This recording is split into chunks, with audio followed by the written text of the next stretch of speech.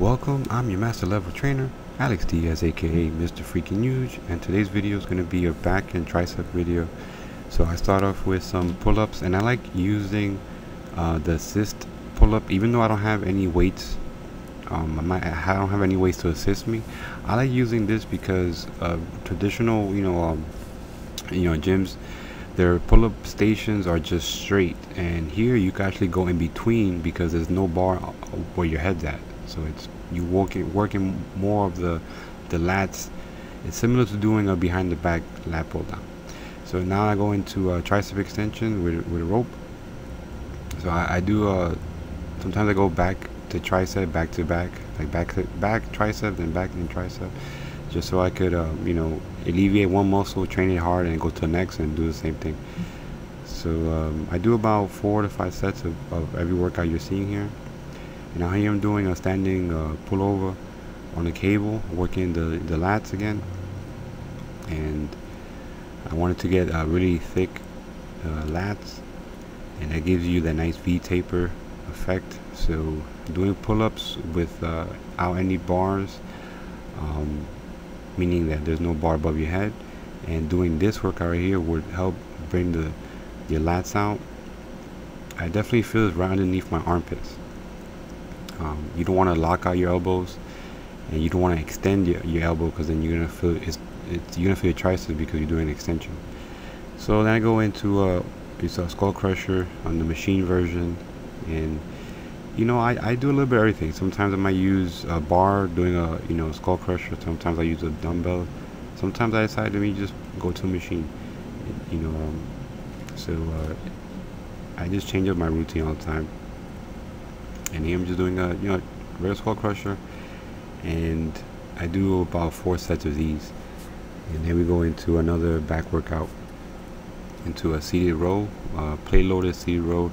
This is my last set. I'm doing about 5 plates, I think, and I have my other hand on the hand grip, just so I try to keep my left chest on the pad, and when I do my right side, and then the same thing vice versa. When I do the left arm, I try to put my right side to hold the grip, so I can keep my right chest on the pad. And yeah, I'm using a bit of English because it is heavy weights, but I'm pretty happy because I used to wear straps for these 5 plates, and now I don't anymore, so which is a good thing. And here we're doing a reverse tricep extension on a cable. This is a close-up. I actually had to buy a tripod stand that extends out, so I could place it on the ground and it actually extends out. But all I had here on this video was a little tripod that I have it hooked around the machine, so it's pretty close. But hopefully in my next video you'll see I have a better angles. And here we're doing a variation of a pull down, but we're going at an angle. So this is an old traditional bodybuilding type of workout. You don't see a lot of people doing these, but it's similar like a lat pull down, but at an angle.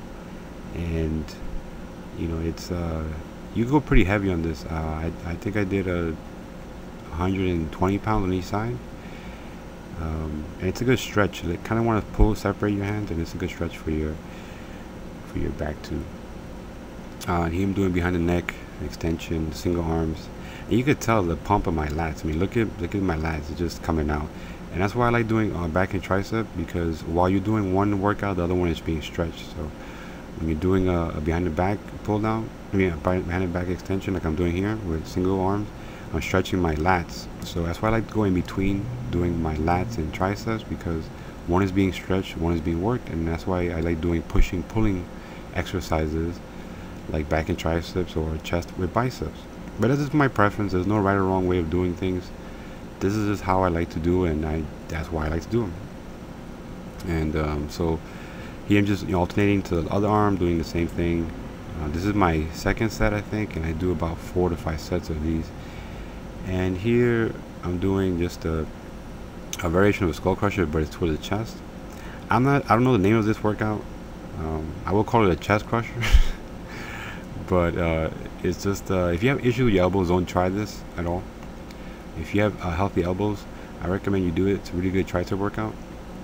And that's my finisher for the tricep workout. So and that's my back and tricep workout. So Make sure you like, comment, and subscribe. And if you're not subscribed, that's not sexy. Stay freaking huge.